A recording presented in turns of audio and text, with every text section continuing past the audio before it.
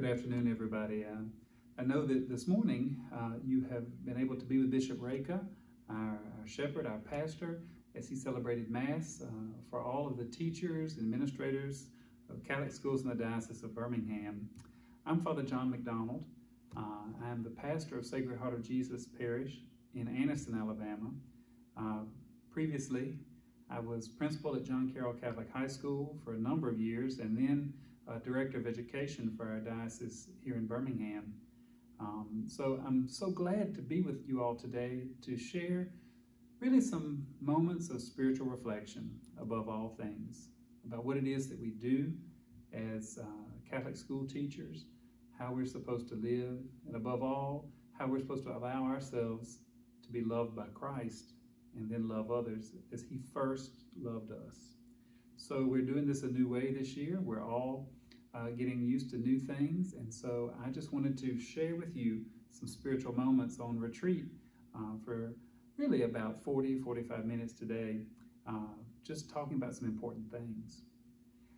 We do it a little bit differently this way. We can't have the same times of prayer that we would in a normal retreat, so I'm going to have to just trust that with the information that we share today, you will be able to sit down with the materials that you've been given and then follow some of the sacred scriptures that we will talk about today and let them become for you sort of the warp and the woof of the fabric that makes up your spiritual life as a Catholic school teacher. So why don't we begin with a prayer? As in all things, we'll call on the Holy Spirit to help us to understand in a profound and beautiful way the love of God. In the name of the Father, and of the Son, and of the Holy Spirit, amen. Come, Holy Spirit, fill the hearts of your faithful, and enkindle in them the fire of your love. Send forth your Spirit, and they shall be created, and thou shalt renew the face of the earth. Amen. In the name of the Father, and of the Son, and of the Holy Spirit. Amen. So being a Catholic school teacher is a wonderful thing. I consider it to be one of the greatest and most beautiful identities that I have been given by God in my life, to be able to teach in Catholic schools. I love it. I feel like it's very much part of who I am as a disciple of Christ. So I have a retreat here, and I know that you have the materials to follow along. Your paper materials might not have all the effects in transitions that I have in my little PowerPoint here, but we'll follow along with what we've got here prepared for our time together. So our title is Lift Up Your Hearts, which is in Latin, Sursum Corda, which is the motto of our Bishop, Stephen Reka. It was also the motto of Bishop David Foley, our emeritus bishop who passed away last year, who we love so dearly, but it's also part of the Mass. Lift up your hearts. It's the part of the Mass right before we enter into the preface, which tells us a little bit about the kind of season of the year and the prayer that we're making before God. The preface of the Mass gives us an orientation as to what we're praying for at different moments in the year and different feasts. And we know that our prayer has to be foremost in our lives if we're going to do anything worthy in our work in Catholic schools. So we do want to lift up our hearts. We can't physically do it, because then, guess what? We'd all conk out dead. We just can't rip it out and lift it up. But in a spiritual way and in a real way, we lift up our hearts to meet God above all things. So that's what I want us to do today, to have an encounter with him in a special way. To know God, to love God, to follow God in all things. So we do have a special spiritual identity as Catholic educational leaders. And we have to let that spiritual identity form what we do, what we say, and how we teach and lead our young people to learn and know more about him. It's been said for so many years that one cannot give what one does not have. So we can't lead our young people to Christ unless we have him very much at the root of our existence and who we are as teachers. So let's see here. What we're going to do today, the aim of our retreat is to learn more about our own interior lives. Sometimes we don't know ourselves very well as spiritual beings. We come to spend a lot of time describing ourselves by our external characteristics. Or sometimes people say, well, You know, I'm just one of those people that has a quick temper. I'm quick-tempered. I'm not very patient. And we describe ourselves by these reactions. But that's not actually who we are. It's not who God intends us to be, to describe ourselves by our reactions to external stimuli. We have an identity in Him, in our interior, in our soul. And so we want to learn more about that today. And particularly, we might want to actually identify some of those things that hinder what Christ is trying to do in us. Sometimes we put up some roadblocks and say, here and no further. And we have to identify those and then remove them so that Christ has a straight shot to this heart that we want to lift up for Him. There are things that we keep closed, things that we keep locked within. And again, this is not the moment for us to turn to our neighbor and tell them all our big, bad, ugly, nasty business. But at the same time, we have to be honest with ourselves above all things and know what we keep locked up in our hearts that sometimes hinders God's loving and purifying touch. That's how we come to know God, by knowing ourselves. He's given us a path to know Him. From the very beginning of human history, this has been a great source of wisdom. Know thyself. And as we know ourselves, we come to know God. And as we know God, who is love, we, being loved, learn a pattern of how to love. And that's a beautiful thing that comes from our faith above all things. And I remember somebody told me a long time ago that young people, children, our own children, our students, they will always come back to the place that they were loved the most. This is a great truth. And what we want are our young people to be accompanied their whole lives until they go to be with Christ in the kingdom of heaven. I've often heard it said too that people don't put their children in Catholic schools to get them into Harvard.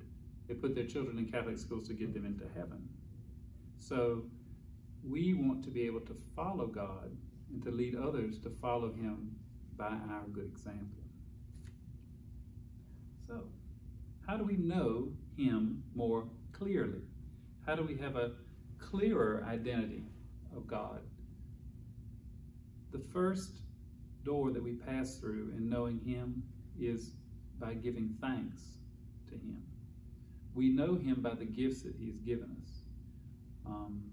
That's the way it is in any relationship. If somebody has, let's say for instance, there's some young lady who has a man that is interested in her, and she thinks he might be a nice boy and might be somebody that she might like to marry. If he shows up and gives her a vacuum cleaner, well, she knows a little something about him, by the gift he gave. If he gives her an ironing board, she might know something else. But if he shows up and gives her a 2.5 carat diamond solitaire, well then she might know something else, that he is really, really dedicated to her. So we know people by the gifts that they give. And we also know God by the gift that He has given us: life, the ability to love, freedom, and He made us in His image and likeness. We're the only creature ever existed that has been made in the image and likeness of the Creator. And that's one of the greatest gifts, and we have to live up to that gift in a beautiful way. So we give God thanks, but we can also ask God for great things. And I think we should ask Him for marvelous things. We should pray beautifully and ask Him for those things that are most important to us. So I think we want to ask God for a grace. Now, each one of you has a grace in your heart that you want to ask God for. So think about what it is that today you want to ask Him for this year. The prayer that you want to make, but specifically ask Him for a grace, something extremely clear. Lord Jesus, I want you to grant me the grace of understanding for people that are different from me, for people who are difficult. I want you to grant me the grace of understanding for myself, because I often find myself in confusion, mystery, whatever it is that you want to ask. Important for us just to take a little moment and think about the grace that we want to ask God for this coming school year, for our whole lives. You'd be amazed at how He answers the prayers that that we ask of him, the beautiful and miraculous way. So one grace, though, that we could ask for is to be filled with gratitude for the wonder of how he's made us, created and gifted by a loving God. So we want to ask God for gratitude, for a thankful heart. The scriptures speak to us about that, how important it is to always be a person of a thankful heart, a joyful heart. That's Psalm 100. Be joyful in the Lord, all you lands. Serve the Lord with gladness, and come before his presence with a song. Our students don't like us to sing too much. They're like, oh Lord, don't sing. They don't like that. But the song in our hearts is one of praise for God for having made us so wonderfully. Some suggestions for our prayer. In the very beginning of the Bible, in the first chapter of Genesis, verse 26 through 31, we read about how God made us. He made us in his own image. St. Thomas Aquinas tells us that the human person is closer to God than the angels, because we're made in his image and likeness, but the angels are a different order of creation. They're not made exactly like God, but we are. And so he's given us an honor and a nobility in our person, dignity, human dignity, which we must respect in every human person, made in the image and likeness of God. Psalm 8 is a beautiful psalm. It's actually a psalm that's often used at weddings. It also says that we are crowned with glory and honor. But what is the human person that you could spare a thought for him? This tells us that God has actually elevated us. He's raised us up. He thinks about us constantly. And that's how another way that we know him. We are always in his mind. He never stops thinking about us. If he were to stop thinking about any one of us for just a second, we would disappear, go out of existence. He thinks about us and loves us and wants us to love as well. In Psalm 139, which I think is beautiful, a lot of times there's little titles in the Bible above the Psalms. This one in my Bible, Psalm 139, the inescapable God. He's everywhere. But it says, O Lord, you have searched me and have known me. You know when I sit and when I rise. You discern my thoughts from afar. God knows our every thought, our every feeling, all our sufferings, all our joys. He knows us. A good teacher, a wonderful teacher, also knows his or her students, tries to know them, tries to be sensitive to their needs, also thinks about their parents. You know, I've always been amazed over the course of my whole life about the people that have taught me, and then later, years later, when you have a conversation, you realize that that person was thinking about you. You didn't even realize it. You were in a class, and later the teacher tells you something, and you're like, oh wow, they were thinking about me, and I didn't even know. I didn't think I was that important to them. How much more with our God? But I think good teachers do think about their students all the time. They worry about them a little bit, want them to do well. They think about their home situation sometimes if it's difficult. They pray for them. The same thing that good parents do, to think about their kids and what they need and all those things. And that sort of solicitude, that sort of positive worry, that's a good sign of who we are. It's also a good sign that we're thankful, too, for the things that God has given us, because we want other people to share them as well. Again, coming to know God, we want to ask for the gift of gratitude for relationships that we enjoy with one another. Our God is a relational God. He doesn't exist just way up there in the heavens, you know, separated and apart from us. He exists to be in relationship with us. As Catholic Christians, this is what we call Holy Communion. He wishes to be in communion with us. That's his desire. And then we have to respond to that desire, to live in communion, to live in relationship. A creative, relational God who makes a way for us. That's why we celebrate the Mass in the Catholic Church. Basically, every time we get together, we celebrate the Eucharist.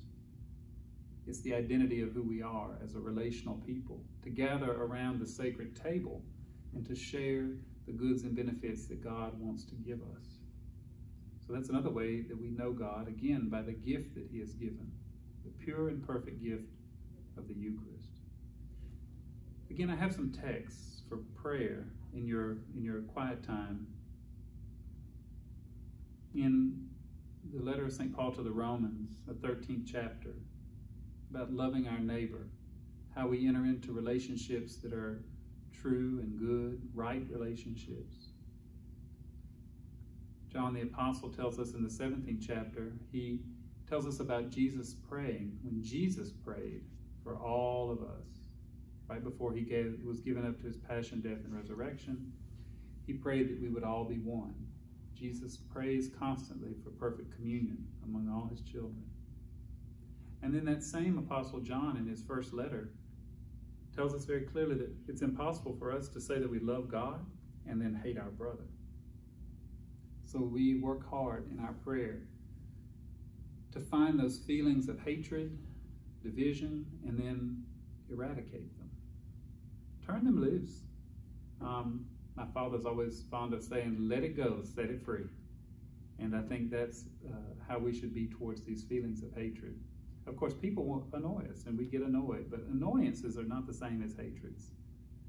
Hatreds are the desire for someone really to come to an end, for them not to be around. But I think it's much better if we can love someone through all the things that are difficult and all the things that make relationships difficult, to come to a better place, a place of deeper understanding. It's not really a Christian saying, it comes from pre-Christian sources, but it certainly is something that's compatible with our Catholic faith. The one who understands more, pardons more. I've seen that at work in my life in dealing with Catholic schools and as a priest, that a lot of times we feel like, wow, that's terrible. They did something terrible. Kind of hard to forgive, maybe. The more that we understand about people's lives and experiences, the easier it is to forgive. And of course, God, above all things, understands perfectly. So that's why he is full of compassion. A lot of times our mercy is limited because our understanding is limited. So this is another way that we come to know God, as the one who understands all things. Understanding is more than just factual knowledge. It brings the human person into consideration. There's a level of depth with God's understanding of the human condition that helps all of us to move forward. He understands, but he also holds us accountable, that we do the right thing. And he leads us gently and beautifully.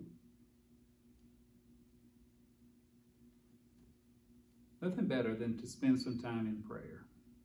Be it in the early morning as you get up, in the evening, sort of as the day winds down, before supper, when a little quiet time comes. Friends, I'm afraid we have to put down some of our action. We have to put down our cell phone. We have to put down any number of those things that distract us. I'm here to tell you, even if it's just 5 minutes in the day, that we just sit in our chair in a quiet place and think to God, we'd be amazed at what he can do. And of course, we know that our Lord asked the disciples to watch with him an hour. That's a beautiful thing, and if we can do it, all to the good. But we have to make some space to spend time with God in prayer. Things that I'm talking to you about today they're high, they're beautiful, they're ideals. Of course they are, because we have to always reach for God. It's the character of our work. We live in this world, we deal with all the things of every day, but yet we try to reach for the heights. That's why I brought my little donkey here. I have to reach. Excuse me, Mary. I'll take the donkey. I've had this little donkey for years. He came from the Holy Land. But the donkey in the scriptures always brings good things. And The donkey is considered a humble animal and a beast of burden. But this little donkey, he can climb to the highest point of the mountain where a horse can't go. He might be slow sometimes, and he might be stubborn, but he can get to places with his perseverance that bigger or stronger or more thoroughbred animals can't always get to. They can't always obtain those heights. We're little donkeys, just like the one that brought Mary to Bethlehem with St. Joseph, just like the donkey that brought them to Egypt when they had to flee the terror of Herod, the donkey that brought them back to build the home for the Holy Family at Nazareth, the donkey that brought Jesus into Jerusalem in triumph that later they would crucify him, the same people that praised him when he entered. The little donkey was there, maybe not the same one, but some little donkey. Donkey needs some time to pray and think about all the things that he carries and the things that he has accomplished. So I think some time in prayer is never wasted. Sadly, today we can't actually take that, but again, as I mentioned earlier, I hope that you're able to make a little time today at some moment to carve out a little corner to just thank to God and let him do what he needs to do in our lives and in our souls. When we go to pray, sometimes we say, well, what am I supposed to do? What am I supposed to say? Some questions that we could ask. Where am I on my spiritual journey? Honestly, in your own assessment, where do you feel that you are? Do you feel at the beginning of a journey towards God? Do you feel at a point that's hard to get over on your journey? Do you feel stuck? Do you feel as if you've made good progress, but you're scared that you might not have the stamina to keep going in the same way? How would you honestly define your relationship with Christ? My relationship with you, Lord, it's been off and on. When I need you, I call, but sometimes I don't think about you. Lord, sometimes I treat you like the Coke machine. If I put my money in and get what I want, then I'm happy. But if I don't get the drink out of the machine that I want, I'm going to shake the machine. But you have to be careful, because if you shake a Coke machine, it might turn over on you and squish you. Sometimes we have a Coke machine relationship with our God. We just want to put in what we think the price is and mash a button and get out what we want. We don't really ever think about the machine until we don't get what we want. Sometimes our relationship to God is one of anger, even. Bad things have occurred to us and we suffer. That's okay, because God can handle it. He's God. And he accompanies us along the way above all things. He's our best company, the best company we can have. So what is, honestly, my relationship to God? My relationship to the Lord Jesus, to the saints, and the example of the Blessed Virgin? How does all that stack up for me? That's a good point of departure in prayer. Here's my little friend. My little friend is kind of in the middle of the crowd. Sometimes we feel like we're sort of in the masses. Does God really care about me? Does he, so many things are happening in the world in so many places. How could he really be interested in me when so many things are happening? But as I mentioned earlier, he thinks about each one of us constantly. And he wants us to love him, to love one another, and to know that we are special. So that's a wonderful place of departure in prayer. Who am I in relationship to my God? Because we're teachers, we have to ask the question in our prayer, does the way I teach flow forth from my relationship to Christ? If Christ has been merciful to me, am I a merciful teacher? If God has been kind and sustaining to me, am I kind and sustaining for my students? Or do I hold them to a standard that I don't hold myself? We all know that there is always, and from the beginning of time until today, been great hypocrisy in the community of teachers. Do as I say, not as I do. That's in the scriptures even. The Lord gives very stern rebuke to the Pharisees that bind burdens on others but refuse to carry them themselves. We know that children can sniff that out in a heartbeat when we're not authentic representatives of what we're teaching. So authenticity and the conforming of ourselves to the ideals that we propose is always important, always important. Flowing forth from our relationship to Christ. It's not perfection, but it is faithfulness above all things. So how can we know Jesus more clearly through our daily work? Well, y'all, when we see the children, we know him. We know him when we see these children come before us, be they little, be they big. He comes to us in the disguise of these children sometimes. Just the other day I was talking with a religious sister who's very dear to me, and she works in one of our centers of concern, and a mother fell on some hard times, and she came to the center to get groceries from the nuns. And she came with her little son, and they'd really been through some terrible times and just didn't have enough to eat, and it was very hard for her. And the sisters gave them all the groceries they need, and as the mother was putting these groceries in the trunk of her car, this little boy, he had some play Monopoly money in his pocket. He was 4 years old. He had this little play Monopoly money. Well, he dug down in his little pocket when he saw his mother put the groceries in the trunk, and he ran back up the steps to give this money to the sister because he wanted to pay for the groceries for his mother.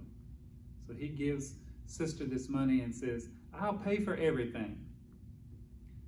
We know the Lord when we see these children, because that impulse to care for and protect the people that you love the most is born in God, and it is given to us, and we're supposed to be good stewards of it.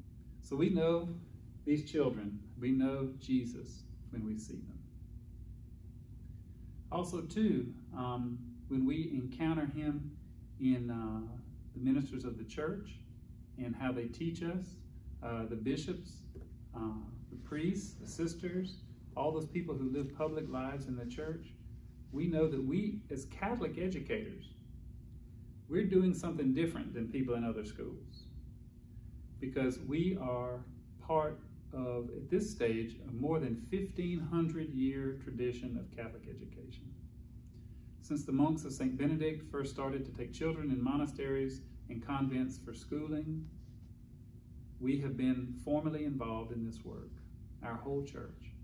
Often it is said that we educate not because all of our students are Catholics, we educate because we are. This is a part of our religious identity as a Catholic people. We run schools, and we run schools all over the world, and we do so because we've encountered Christ, who is the master teacher, and we want to be teachers like him. When our children discover things, the act of discovery is a way that we come to know Jesus more clearly in our work. When things are created that did not exist before, when those sparks happen and a young person makes the connection, all of a sudden we have something new.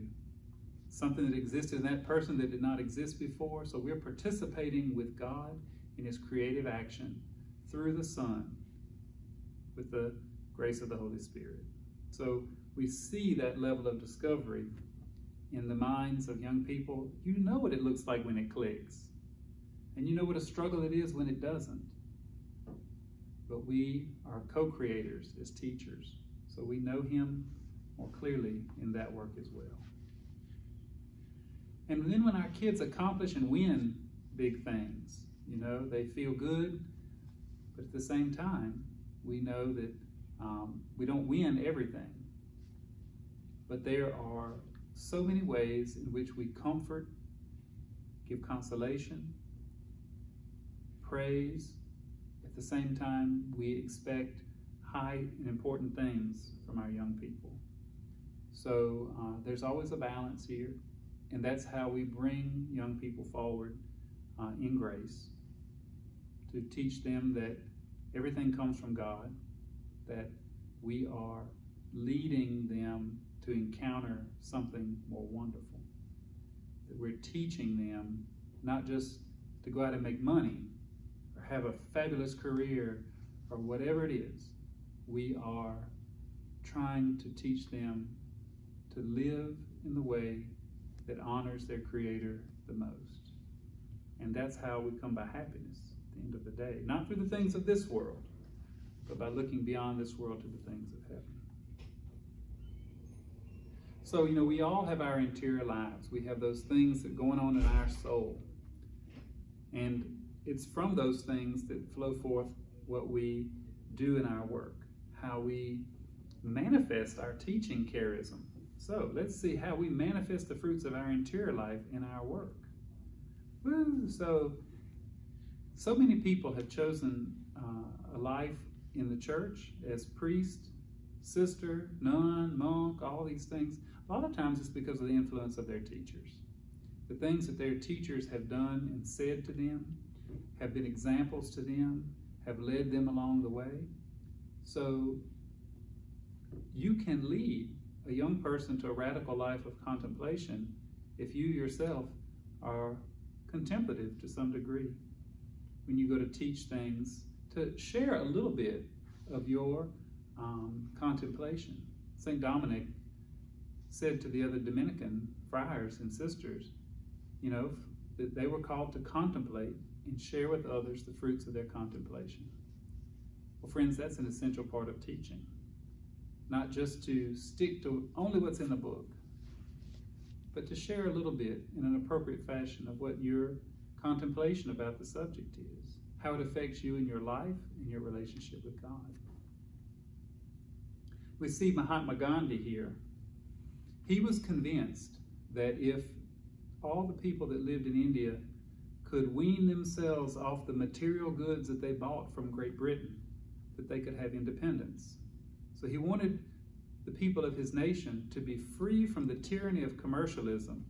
Does that sound familiar? Lord have mercy. We are not free from the tyranny of commercialism in our country. We are enslaved by the things that we have to buy. What do they call it? Retail therapy that many people are after. But we see him here spinning with a spinning wheel, because he said, don't buy cloth from England. He said, all it does is cause hunger because it's not made here in our land. And so instead of just telling people this, he sat down and he spun the thread from cotton to weave his own homespun clothes, which he wore until the day he died. After he had this realization, he never wore a piece of cloth that he did not make with his own hands. Now, I don't know how many of you can go spin cotton into thread and weave it into cloth and then put it on, and but at the same time, his interior reflection was made manifest concretely and authentically in his daily actions. He spent some time of the day, every day, to spin. It was a contemplative action for him, but it scared the entire British Empire, and it affected the independence of India. So we see how our daily actions, when they're born from the fruits of our prayer in our interior life, have great power and efficacy. I always like the image of Mahalia Jackson because she was able to give voice to the spiritual life of many people through her song. In New Orleans, her tomb is there. It's made out of pink marble. It's one of a beautiful tomb there where she is buried. And it's a beautiful place to go and meditate. But at the same time, when you listen to the music that she sang, and particularly in a time when people were struggling for civil rights, when they were struggling to be recognized and having their own contributions as a racial minority recognized as essential to the life of our nation, Mahalia Jackson gave voice to the suffering and the struggle of many people. And for this reason, she was able, through some of her daily actions, which was just to sing, to manifest the fruits of her interior life, her relationship with God, and her knowledge of God, and her security that she took from him, knowing that he loved her even when other people dismissed her because of her race. Here's our little friend Tim Tebow. I don't know, been a couple of years since this picture was taken and everything, but he manifested his little faith. He'd have his Bible verses there under his eyes, all these things, and he has been an individual who has let his faith lead him in his relationship to his work, relationship to other young people as a role model. I've heard many priests preach homilies on Tim Tebow, and I always pray, Lord Jesus, let him live a holy life forever, because I don't want anything to go wrong with that. But he has certainly been a person who manifested his interior life in the daily actions of his work and his interactions with others. So, how are you manifesting your faith life in your daily actions? Not just momentary or sporadic actions of prayer, but in the little things that you do every day. How you set up your classroom, how you greet your students, how you entertain them sometimes, maybe, the kind of lessons that you prepare, the extra things that you do. How are you manifesting the interior life of your soul in the daily actions of your life? Daily actions are quotidian. I'm going to give an example here of some things. So, quotidian actions are things that we do day in and day out. Most people don't even pay attention to them, like sweep the floor, wash the dishes, take out the trash. You hardly even remember that you did them when you finish the end of the day. But those actions, young people are paying attention to a lot of the things that we do in a daily fashion. And so we need to pay attention to them too. I always like this picture because it manifests for me a great energy. In this image here of the classroom, there it is, we see the Holy Cross in the Catholic school classroom. We all have our crucifix there, which is the image of Christ's love for his people. The teacher is there. The teacher is clearly excited. In his face, you can just tell that he is engaged, and he is engaging students. They have their hands up. They're ready to go. He's getting the answer. And then what he has written above the board: your mind is your most powerful resource. To remind people that the mind is a great source of power for us, to use it to its fullest extent, not to ever be mediocre about the things that we study or do, to always try and do our best. See, all of that, it's in that picture, is the result of hundreds of little daily actions, hundreds of little quotidian actions, things that led up to that. The person that hung the crucifix on the wall there in the right spot, and it's straight and it's not just thrown on the side or just propped up on the chalkboard. It's in the right place. The classroom is clean. The chalkboard, he's got it full of the things that he needs to write to teach. The students are well groomed. They are put together. They are involved. All those things. Think about the parents that washed and ironed those uniform shirts for those students to come to class so they would feel good and ready, or those students that may have washed and ironed their own clothes. All those things, all those hundreds of daily actions come together to produce something wonderful, if only we pay attention to those actions. I had a student one time at John Carroll who I said to the kids that if you pass a piece of trash on the floor in the school, you're as guilty as the one who threw it down there if you don't pick it up and throw it away. Because the responsibility for maintaining good and proper environments is for everyone. And that student told me later that was always an inspiration to her to never be complacent about anything, And later I felt really humbled because that student that never wanted to pass a piece of trash without picking it up is now a Dominican sister of Nashville, Sister Delia Grace, who was our valedictorian, I think, at John Carroll in 2010. So there she is. She couldn't pass a piece of trash, and not pick it up and take care of it and throw it away to make the environment more beautiful. And now she teaches school and makes our world a more beautiful place by what she shares in her relationship with Christ, with the children that she teaches and the families that she encounters as a consecrated religious woman. We have to love God more. Falling in love is a beautiful thing. And in fact, it was said one time by the Superior General of the Jesuits. He was speaking to the priests of his order, and he said, just fall in love with God. And that's all that's needed. So we want to be the kind of people that fall in love with God, understand who he is, understand what our limitations are, all these things that we've talked about today. And that helps us to become men and women for others in Christ Jesus. I learned this first when I went to Jesuit University at Loyola in New Orleans. This is sort of a motto for many people who have had Jesuit education, that your education is supposed to make you a man or a woman for others in Christ Jesus, to reach out into the world, to make this world a better and more brilliant and beautiful place, to give glory to the Lord Jesus. All of us end up in positions of leadership in schools. Someone is leading someone else at every stage. What the leader loves, the followers will respect, if not come to love. So as a teacher, as a principal, as a vice principal, whatever it is that we're doing, we end up in a position of leadership. And as we love things, the people who are around us that we're leading, they will come to love those things too if we're authentic. That's a beautiful and a powerful thing in teaching. That if you love the true, the good, and the beautiful, others will come to love the true, the good, and the beautiful as well.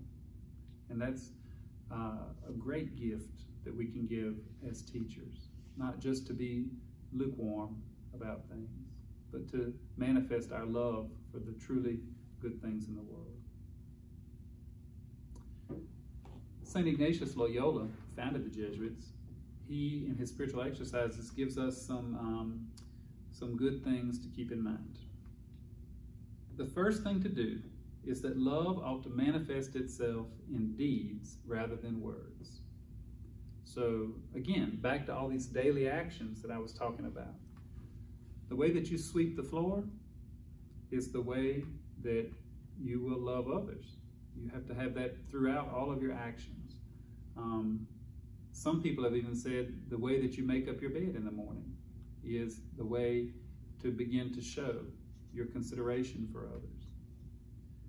Second thing, love consists in a mutual sharing of goods. The lover gives and shares with the beloved what he possesses, or something of that which he has or he's able to give. In the same way, vice versa, the beloved person shares with the lover. So therefore, the things that we have, we share with the ones that we love. We don't hold back. We share things. So if one has knowledge, he shares it with the one that doesn't possess the knowledge. We don't try and make it like too much of a hoop to jump through. We have a learning process, surely. But at the same time, we do want this knowledge to be shared. One always gives to the other in a relationship of true love. So here's an interesting statue that's in Rome. It looks kind of like a beggar, you know, someone that's asking. And sometimes we consider maybe people who are begging not to be very worthy of what we have to give. But if you look closely, it's kind of hard to see probably the way we're doing this, but if you look at this beggar, if you look at this picture long enough, you'll see that the beggar actually has a nail hole in his hand. So that the person who's hidden under this veil is Christ himself. He's holding out his hand begging. And when you finally take the time to look at his hand, you see that it has the nail hole that he suffered for all of us who are totally unworthy of what he had to give. The reason I always show this picture is because for teachers, students can make us bananas. And sometimes we feel like students just haven't done enough, they just aren't worthy. And we get this a little bit of a hard shell on it. Now, of course, students have to do what they're supposed to do. We all know that. But at the same time, we get on a high horse sometimes about being worthy. Again, when we know that our Lord climbed up on the cross and suffered and died for us who were totally unworthy and still are, he's making us worthy, but only because he loved us and continues to love us. So it kind of takes us down off our little high horse sometimes so that we can actually do the real work of teaching. And again, he's the master teacher. So we, in the Catholic Church, we have a tradition in the Latin language, and there's a little nice phrase here I've written: lex orandi, lex credendi, lex vivendi. And what it means is that the way that we pray is drawn from the things that we believe. The reason that Catholics pray the way that we pray is because of the beliefs that we hold as a Christian people. And then the vivendi part is how we should live. So the way that we pray is drawn from our belief, and then our lives are drawn from our beliefs as well. So we see His Holiness the Pope here celebrating the Eucharist. We believe that Christ is truly present in the mystery of the Eucharist, that He remains present in our midst. He promised us that He would remain with us. He's truly present with us through the sacraments, through His Word, His holy people, and His ministers, His priests. And then all of that, we find our beliefs in the Catechism of the Catholic Church. And a lot of times the students will ask us questions, and sometimes we don't know how to answer those questions, particularly questions sometimes about belief. Keep a catechism and a Bible in your classroom, and when the children ask those questions that you don't know how to answer, we do that old teacher trick. Well, why don't you look it up and tell the whole class then? And then next thing you know, we've all learned something together. But having learned things and coming to believe things more deeply, we then have to allow them to change our lives and become those kind of helpful, supportive teachers that God wants us to be. You know, so we have our belief, our prayer, the way that we worship, the beliefs that help us to do that, and then the beliefs that lead us to act in the name of our Lord and Savior, Jesus Christ.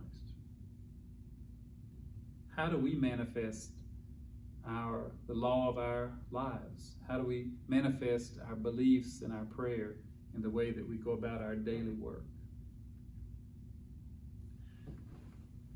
A little moment of prayer, too, might be helpful with the Pharisee and the publican. You know, the Pharisee that said, "Oh, I'm so thankful that I'm so righteous that God made me so perfect, and I'm thankful that I'm not like this poor publican here who's all gross and nasty and disgusting."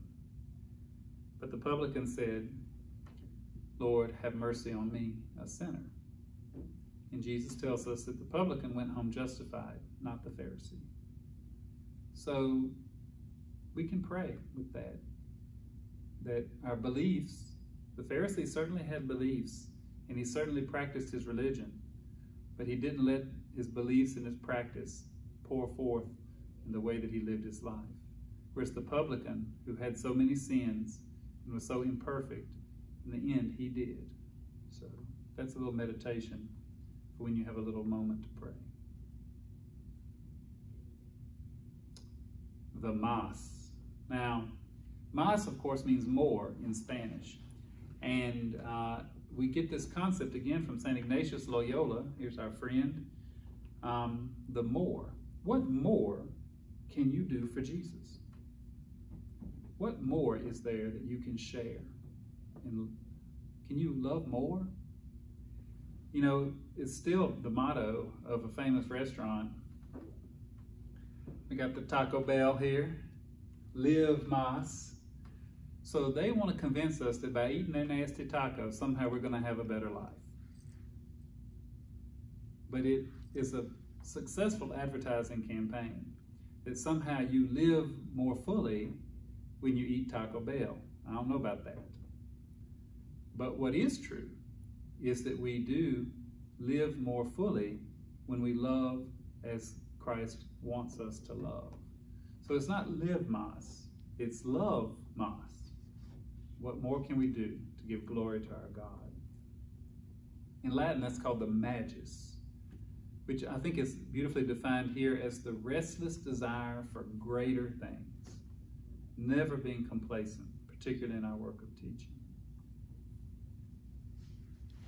A lot of people have known me over the years, and I like things to be kind of orderly and put together. I found this little thing that says obsessed is a word the lazy used to describe the dedicated. But dedicated to the principles and teachings and love that Christ has given us, it's okay, absolutely. Because it means that you do have a restless desire for greater things. Not to be satisfied, not to be satisfied with just whatever, but to always strive for what is more in life.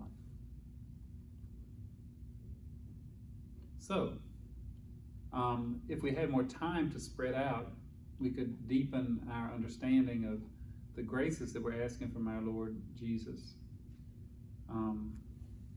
One of the things sometimes that gets in the way of the graces that we ask are our fixations on some of our possessions, things that stop us, that hinder us a little bit, weight us down. The rich young ruler is a good example of that in the 10th chapter of Mark's Gospel. This young person that came to Jesus and wanted to follow him, and the Lord asked him, have you done all these things? And he said, yes, Lord, I've done them. And the Lord said, well, one thing you haven't done, which is to go and sell all that you have and give the money to the poor, and then come and follow me. And the scriptures tell us that the man went away sad because he wasn't ready to do that. So what are the things that we prize most highly in our lives? What do we hang on to? And what of that gets in the way of following Jesus? So there's a little chart here that has some data that was taken about what little kids, so the wee ones, say that are their most prized possessions, what the tweens say are their most prized possessions, and then what the teens say.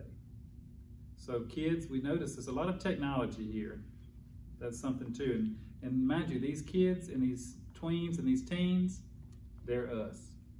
They're us too.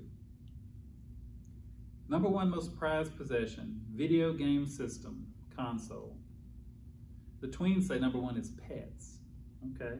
Our puppy dog, our little meow meow, they're our prized possessions. And then teens say cell phone. Well, Lord have mercy, you know, people just can't put it down. And so pets are up there too, so our animals and our technology. Somewhere down in there, I think some people have said that Bibles are some of their most prized possessions, but I think it's past number 6 for everybody. Maybe they're saying that to be politically correct sometimes too. But we all have things that get in our way. I remember how terrified I was one morning. I was in the seminary, actually, when I woke up, and I reached for my phone first before I even made the sign of the cross or said a prayer. You know, that somehow I had trained myself to reach for that telephone first thing, and that shocked me in a great way, and I hope never to ever return to that place where when I wake up I don't remember God, I don't remember who made me. You need to make the sign of the cross when you wake up first thing in the morning and the last thing before you go to bed. A great spiritual director told me one time, he said, what you put in the mill in the morning, you will grind all day long. So we need to make those first moments of our day moments that are dedicated not to our possessions or to our worries, but to God who made us and gave us life and helped us wake up again to enjoy this day. The cura personalis. This is how we take care of other people. This is something important for us as teachers, as ministers. The care that we take to deal with each person as an individual.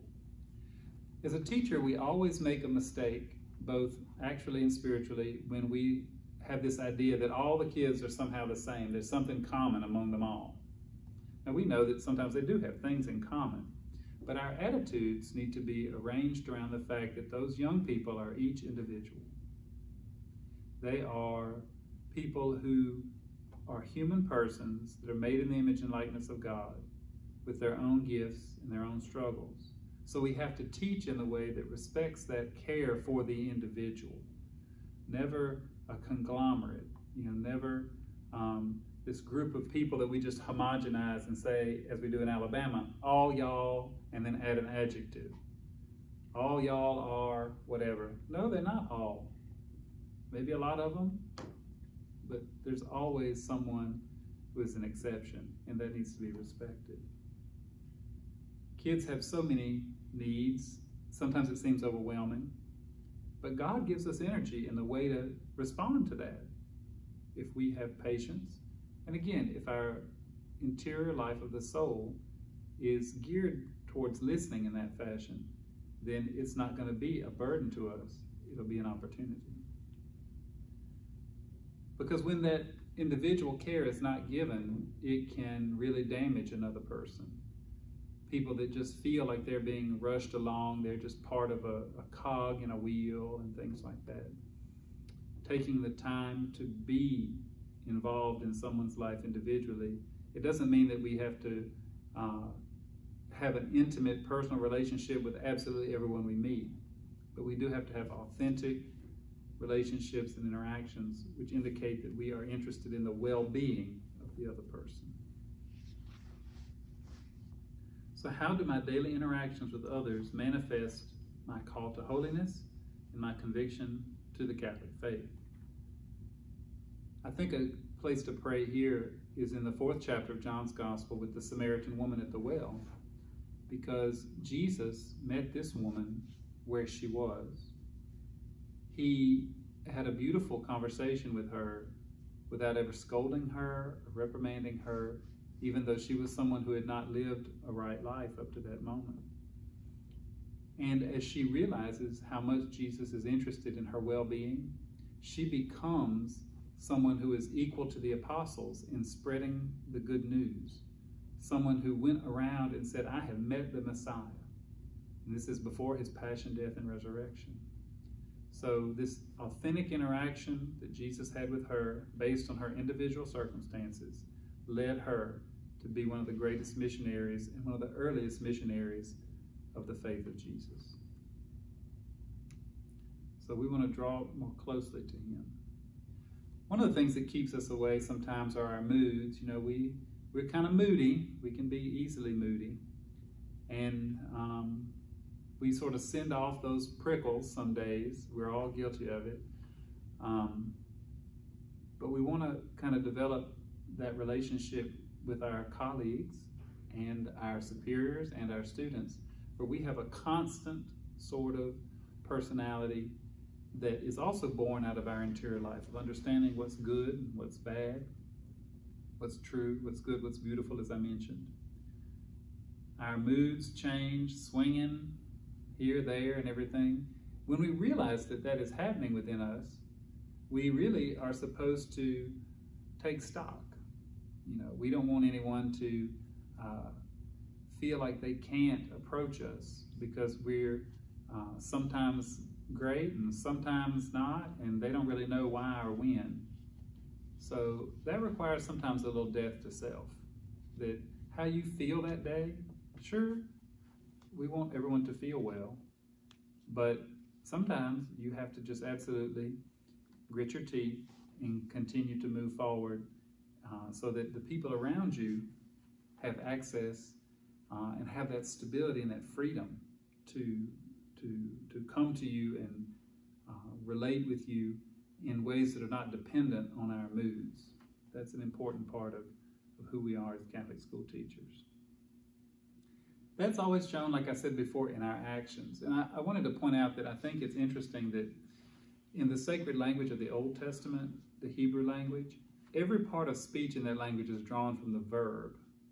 And what that teaches us in theology is that the action words are the root of all things? What is it that God has done, and what is it that we are doing? So let's think about some verbs. And in English, of course, we have verbs with an infinitive, to, so. What are the verbs that should describe our actions as Catholic educational leaders? To believe, to be a real believer. To proclaim, to pray. Yeah. To turn to God and lift up our thoughts and our hearts to Him. Lift up our hearts. To model Christ's behavior. To bless. To preach the true Word of God. To teach.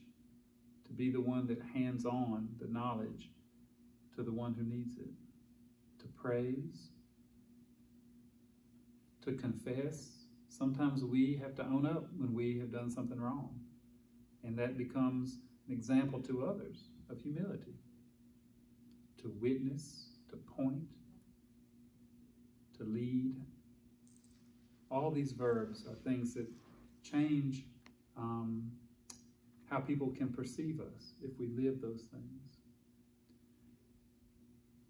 If we are able to live a lot of those verbs, then we become truly teachers. And I'd like to point out a distinction. It is good to be a teacher rather than an educator. Teachers move people, educators move processes. And I've always wanted to be a teacher. There's an interesting philosopher who was at Columbia University, New York in the 50s. His name is Jacques Barzun. He wrote a book called Teacher in America, and it had a little phrase in it that I thought was wonderful.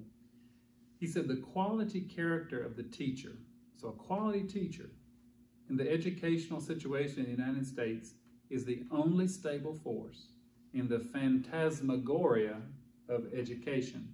A phantasmagoria is like the constantly changing sands of the landscape. So as you all know, every time you turn around, there's a new educational trend. People are saying, we've got to do this, we've got to do that, so on and so forth. New technologies. But friends, the quality teacher is the only stable force. The only thing that actually helps a child learn is a quality teacher. Not processes, it's people. The teacher and the student, and the relationship that is properly constituted between them. This is what brings education forward when everything else fails. Jesus is our teacher, and we are His disciples. It is a sacred relationship as well. It's our leadership in the classroom that makes this happen. So everything we do in our work, all that we endure, all that we enjoy, can bring us nearer in our relationship with our Lord Jesus. So I've shared some things with you today. A lot of it kind of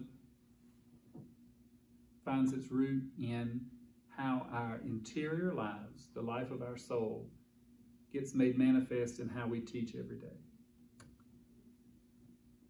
This is information that can be unpacked over a long time. But above all things, I think that when we do dedicate ourselves newly every year to the sacred nature of our work, that we can learn and appreciate more what He has done for us, how He is leading us, the great work that we're doing.